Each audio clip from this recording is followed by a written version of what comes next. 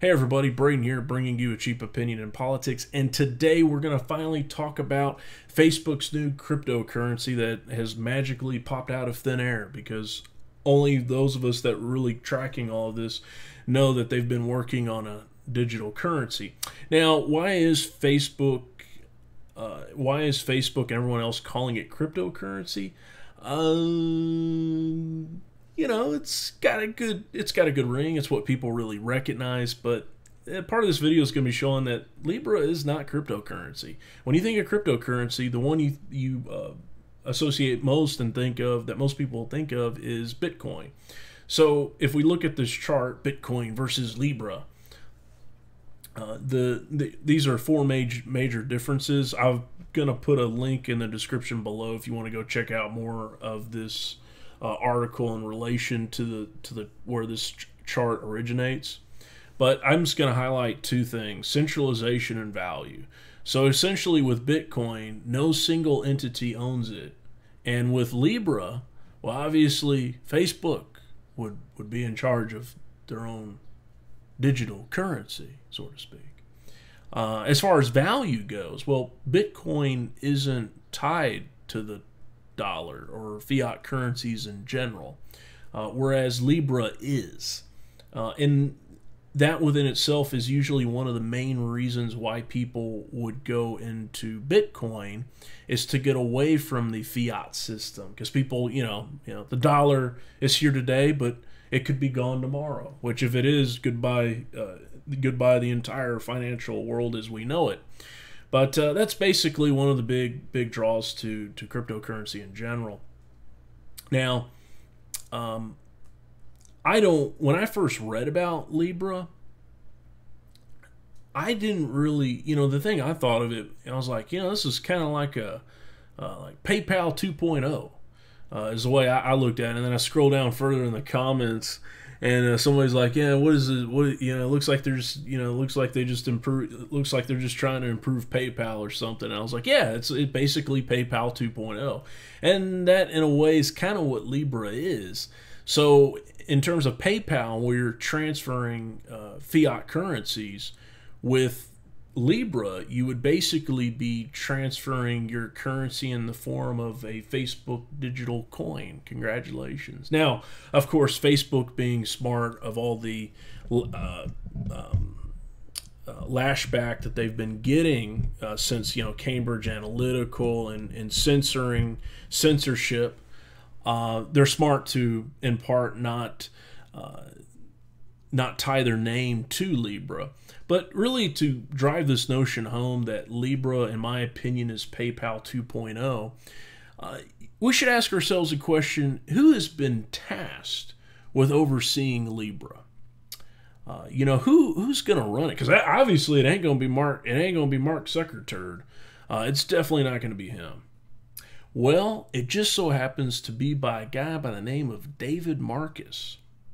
Now, do you know where Davis Marcus used to do before he took over in terms of Libra? He is the former CEO, want to take a guess? Of PayPal. Wow. So in a way, this kind of goes to draw back to and further my point of, this is very much PayPal 2.0. They're getting a guy that has experience in handling of what PayPal is and bringing that and developing that for Facebook, and that being Libra. Now, a lot of governments, we had our own President Trump was tweeting about the cryptocurrencies along with Libra, and members of Congress, there's kind of debate. There's a lot of mistrust, obviously, with regards to Facebook, and that's going to be one of the biggest challenges to Libra and getting this off. But going around calling Libra cryptocurrency. Now, is it a digital currency? Yes, that is very much what it is. It is a digital currency. That's fine. But going around calling Libra cryptocurrency, I definitely would not be talking economics or taking financial advice from these people. I would be very careful about going around those lines, because the other thing is, as far as cryptocurrency goes, we even had, if Libra really was this cryptocurrency, and I'm telling you that Libra is not or let me back up. Cryptocurrency in general is not tied to a fiat system, to a fiat currency like a dollar. Why would central governments around the world then, I mean not central government, central bankers then be really not so much answering on the question, Jerome, but our own Fed Chair Jerome Powell wasn't really all that bothered by Libra.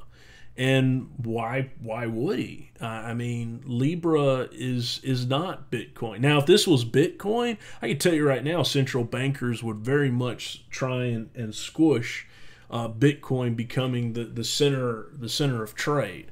It would completely take away. It would completely change central banking, essentially. But this is kind of my overall point. I wanted to just stress that Libra is not cryptocurrency. Is this going to be successful for Facebook? Well, again, they're going around. They're having to deal. They don't even have their name tied to it. They're trying really hard not to make people think that Facebook is in charge of Libra, but they are.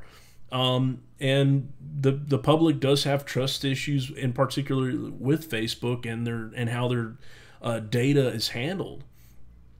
Personally, as far as Libra goes, it's going to be somewhat of a stretch. If Facebook cannot overcome as far as the trust issues, and that being in terms of how you handle people's data and also going around and silencing people on the web, there's not going to be very many people who are going to want to use Libra. Well, yeah, I mean, they keep taking down my post about blue bonnets in Texas, but you know what? I can't wait to go use Libra. It's stupid.